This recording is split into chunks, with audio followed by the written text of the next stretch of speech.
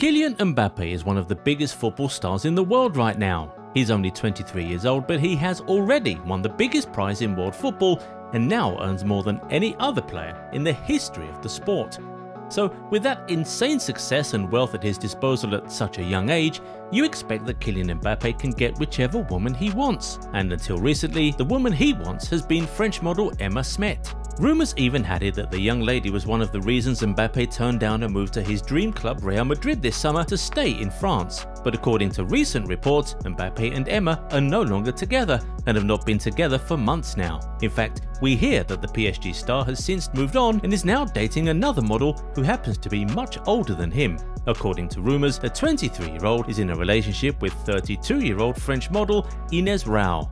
The pair have been spotted together a couple of times, most notably at the Cannes Film Festival and then on a yacht where Mbappe was seen carrying the model, who is 9 years his senior. But that age gap is actually not the only interesting thing about this rumoured relationship. Ines Rau is most famous for being the first openly transgender woman to grace the cover of Playboy magazine when she was named Playmate of the Month by the famous magazine in the 2017 November-December issue. The following year, Ines published an autobiography which she titled Woman. In that book, she spoke about her journey to becoming a woman, talking about how she underwent gender reassignment surgery at the age of 16, but she didn't go public about it until 6 years later when she was 24. Here's what she said about her life before and after her transition. "I lived a long time without saying I was transgender.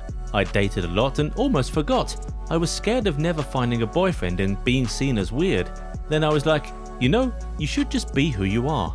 Well, it would appear that she has now found a boyfriend in the form of one of the biggest football stars of the generation. But we have to say though, nothing is confirmed yet. Everything is still very ambiguous.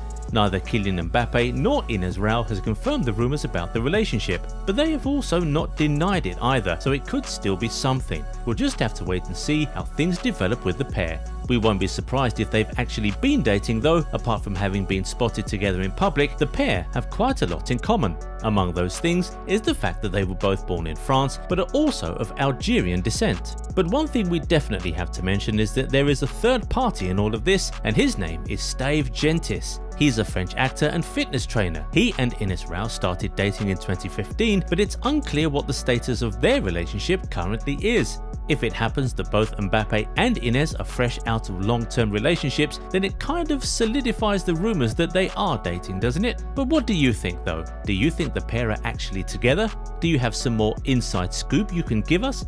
Let us know in the comments. If you enjoyed this video, give it a thumbs up and subscribe to the channel.